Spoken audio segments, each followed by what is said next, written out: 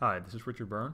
In this video, we're going to take a look at the new version of Padlet that was released in the early part of last week. Now, the functions of Padlet are all the same, just the layout of the interface is a bit different. So let's take a look and see how it works now. We'll still log in the same way that we always have. You can log in with your Google account, Facebook, or you can sign up using another type of email address. Here, I'm going to use my Google account. And this aspect is still the same. We'll still say create a new Padlet. But this next part is where things have changed in Padlet just a bit. You can see now you'll have a default title installed for you by Padlet. Let's go ahead and change that. Let's call this Reflections on today's lesson. And I'll put a little description for my students and say, please share something that you learned today. Now we still have the option to change the layout from freeform to grid to stream. Stream tends to be my preferred option. Now we can choose different backgrounds. You can also go in and upload your own background. And let's say I want to upload a picture from my computer. I can now install that as my background. Maybe I want to put this picture here of some bison as my background. Now that's a relatively small picture that I'm uploading, so it may tile automatically or it may expand. There it is. It's expanded to go full screen.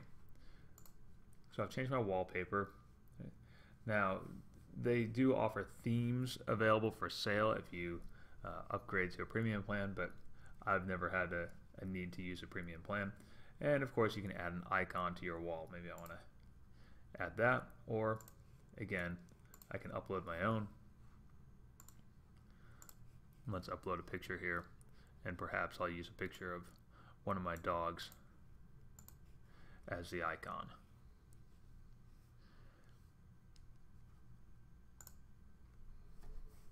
And so that's my new icon. Now, the next part of my Padlet wall is our privacy settings. And by default, your wall will be secret, which means that anyone who has the link for it will be able to write on it. You can go in and you change that and say moderate, or anyone with the link can read. I'll leave it back to can write. You can also make it password protected, and so you'd have to put in a password to access the wall. I can switch it back to public or to completely private. Now if you make it private, people will have to log in using a Padlet account. So I tend to stick with the secret, and I'll say can write, and then when we're done with the activity I'll switch it to can read only. And down here we have the option to moderate our posts before they go live.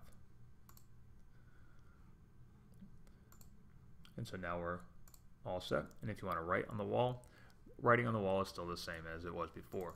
You can double click, or you can use the plus symbol down here and write on the wall and say, put in my name, and today I learned how to use Padlet.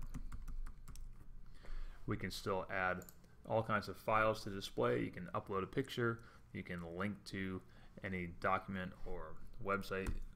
If I want to put in a link to a website,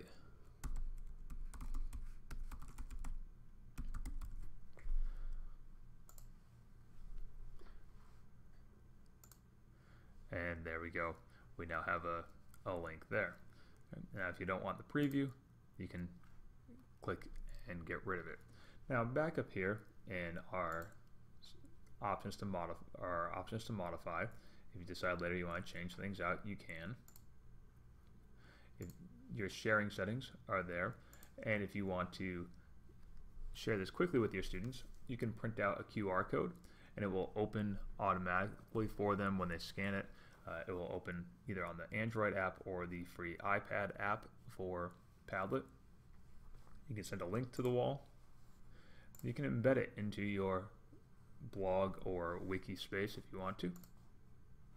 And of course you can tweet it, Facebook it, email it. And then down here, if you want to grab it as an image or as a PDF to reference offline, you can do that as well. And if I want to save this as a PDF, that will open and it will display all the notes. Now it won't display the multimedia elements, it'll just display the notes that are written. We can close that out. Now if you want to reuse this, you can go ahead and clone it and copy everything, or copy it without the post. Copy without the post is a nice option if you want to use the same type of setup over and over again. You know, maybe every week you're going to ask your students on Friday to post something that they've learned, and you don't necessarily want to copy everything, you just want to copy the framework of that activity. And so I'm now done with my Padlet, and to close it out, I'm just going to go back into the share settings, and I'm going to leave it as secret, but I'm going to say you can now only read it. So that's how the new version of Padlet works. As you can see, the key functions are all the same. Our settings are now in the upper right hand corner, and they're just a slightly different layout. For more tips and tricks like this, please check out freetech4teachers.com.